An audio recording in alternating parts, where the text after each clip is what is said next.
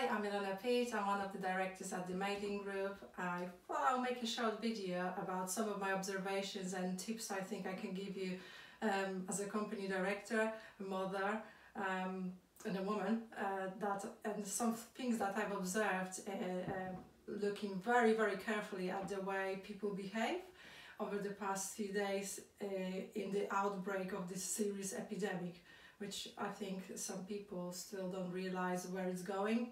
So I just want to put a message out that each and one of us can make a difference, but we must change our behavior, and we need to prepare for a changing world.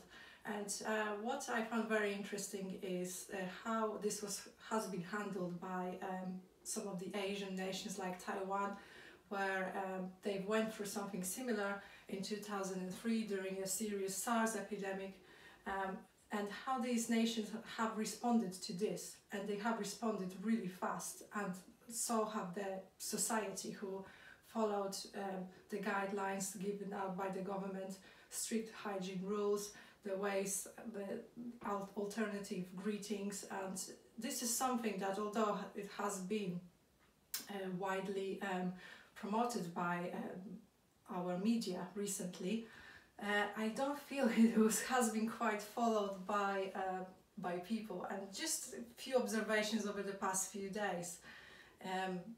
I've been to meetings where, even though it has been announced that we should look for alternative handshakes, people still went ahead and shake each other's hands. I've been to restaurants where I've seen very crowded hot spaces, a lot of people crowded in one place, mixed with people who are currently considered a high risk, older people. I've seen people coughing, not covering their mouth, and I've seen people serving in shops, coughing in their hand and then serving other people. And for me, I feel for me it's disrespectful.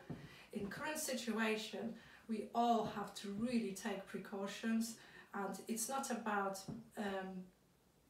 it's about being patriotic at this stage, because we have to all take our part. We are a society, and we have to protect ourselves and other people, especially the vulnerable group. And we can all do it by changing our behavior. And let's not wait. Let's implement those simple things that we can all do. And let's do it today. I'm practicing now. I'm observing. When I see something is wrong, I actually, even if it's a stranger, I say it's not okay to do it.